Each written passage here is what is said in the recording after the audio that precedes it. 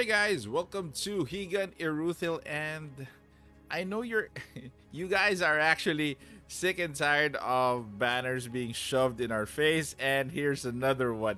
We have a new banner in terms of a new event. This is not really an event, it's an all new content preview. So in this preview, they're just saying that there will be two new outfits on sale, which is no surprise. And we have a new banner, which I'm sure you guys are actually not really wanting to hear because there are a lot of banners already. But this one, I'll try to explain why I'm doing a review for this one. Not all have live. And now that Shiro is out, some might be wanting to build an encroaching cold team if they don't have live. Okay, but this one is going to be up on the 27th. So Liv is going to be out on the 27th. And let's take a look at how she is. I've gotten her since soft launch. So let's go to my account. This is actually my account in soft launch. And my initial thoughts on Liv, she's not really a healer. If you actually depend on her for healing, she's not gonna give you all of those heals. She although she adds a little bit of heals in her kit, but she's not really a pure healer. So let's go over her kit, guys, and see how she is built. Of course, basic attack. She is powered by AP. For her passive here, which is Freezing Pulse, this one is a buff and a debuff in her passive. So one stack of Freezing Pulse. Freezing Pulse is attack speed is increased by 10, max 3 stacks when dealing skill or ultimate damage inflicting encroaching cold. Okay, so take note. So she needs to deal encroaching cold with the same stack of freezing pulse on the target hit. Then Liv loses 1 stack of freezing pulse. Encroaching cold is attack speed is reduced by 5%. This lasts for 12 seconds. Max stacks is going to be up to 10. So 50% at most for the stacks. And this compounds if you have other heroes that have encroaching cold. So her kit is basically based on control. She's not really going to give you much healing, as I will prove to you later. So this one, her passive has buffs and debuff, attack speed increase and attack speed decrease rolled into one skill. Next up is let's take a look at her active skills. So we have one, Siren's Melody.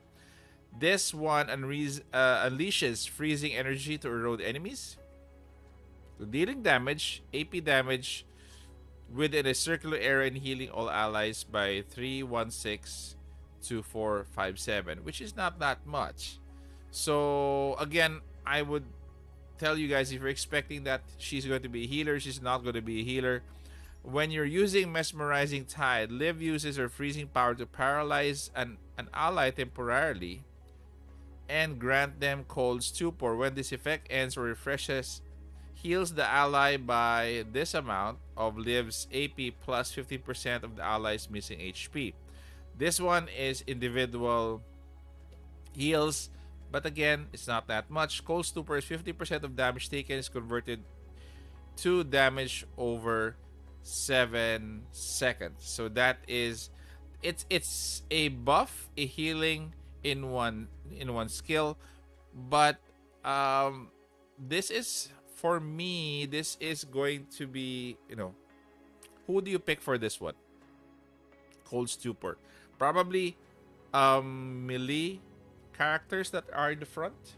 So that is actually, this is a kind of a tricky skill to use. So I'm not sure if you're gonna be picking this, but I'd rather have this. This is simpler to use. Damage plus healing, although it's not that much, but this for me works. And her ultimate is going to be Liv Summons Ice Spring. This is going to deal M damage or magic damage. 2. AP to all enemies. Ice Spring records all hydro damage inflicted on enemies in 5 seconds. When ultimate ends, dealing true damage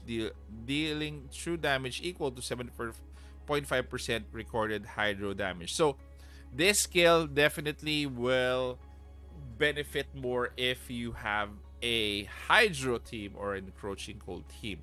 So that is, I think, why they are putting her out and her banner already this, after Sheru. So again, she is just she's going to be complementary to your existing team. So buffs and debuffs, attack speed buff, attack speed debuff, some healing, some damage, and additional damage.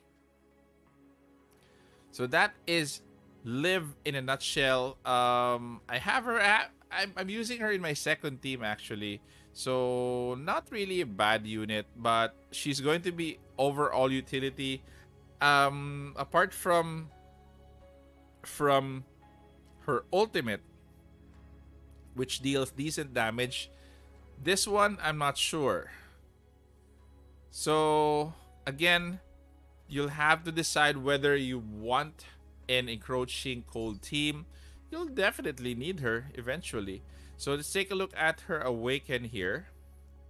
And let's see how this is built. So bonus healing, energy refund. This one is... So removes burning just in case if you encounter enemies with burn effects.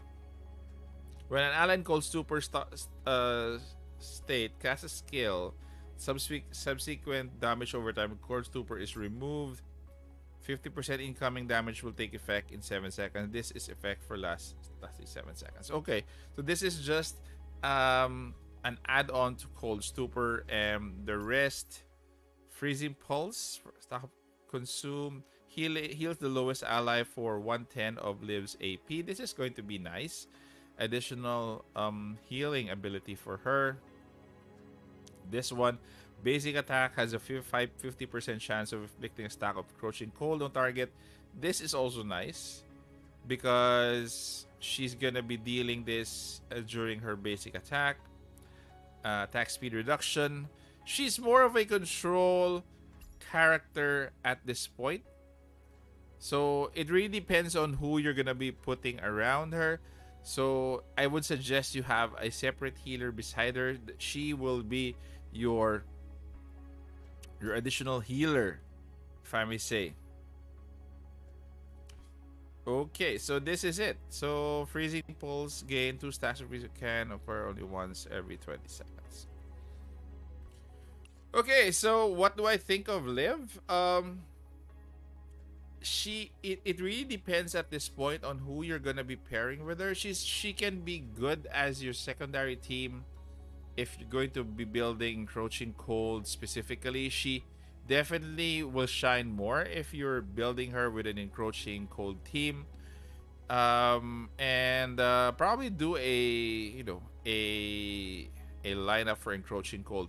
So what do we have? Let's take a look. So in terms of element, we have hydro. So this is what we have. We have Basil, definitely Liv. If you want to bring in Sheru, you can. The other one probably, I'm thinking, would be Black or Isa. So if Isa is going to be manipulating, I think Isa is the one that can manipulate, yeah, pulling them to the center. So this is Isa. So you'll have to have a bit of synergy with your team. At this point, I can't say, but definitely you're going to be using Basil, Lev, Sheru. The last spot would be up to you, depending on how we're going to be building. I'll try to build an encroaching cold team as soon as Sheru comes out. If I pull her, That is the question. So anyway, guys, I'll just leave you to it. At this point, Liv is not really a must pull for me. I think she is going to be good eventually if Encroaching Cold team is going to have more of a control. If you have more units that can do board control, then Encroaching Cold will definitely be good. So Liv at this point, I don't think she's a must pull. Neither is Shiru. They're good to have.